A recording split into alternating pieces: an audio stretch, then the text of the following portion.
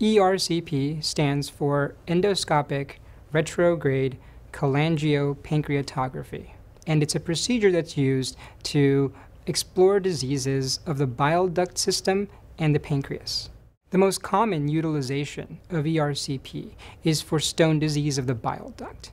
And what that means is that you have a blockage somewhere in the bile duct, usually caused by gallstones. Blockage of the bile duct, though, may expand to more than just blockage with a gallstone.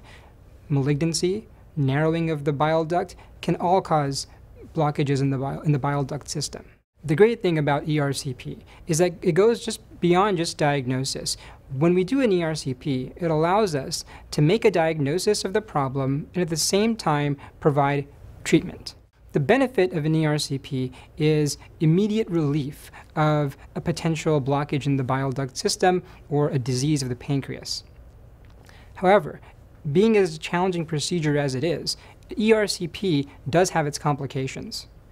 Pain, infection, bleeding, as can happen with any procedure, are possible complications with ERCP.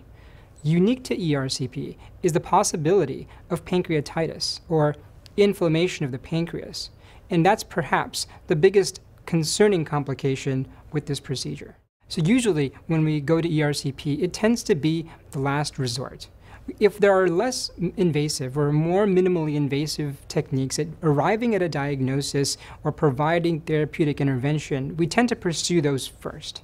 And then we decide on ERCP once those have failed or if any of those are not an option for your particular disease. During the procedure, patients receive sedation. Sedation is either provided by the nurse, the GI nurse, or through anesthesia. Once a patient is laid down on their stomach, in the prone position, the scope is inserted through the mouth, and we work the scope down into the first part of the small intestine where the bile ducts meet.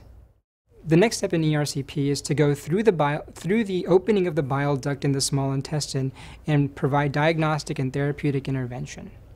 Typically, ERCP is considered an outpatient procedure, so recovery from ERCP tends to be immediate. So usually after ERCP, we tell patients to go home and relax and take it easy. Most patients are able to go back to their normal daily functions the following day.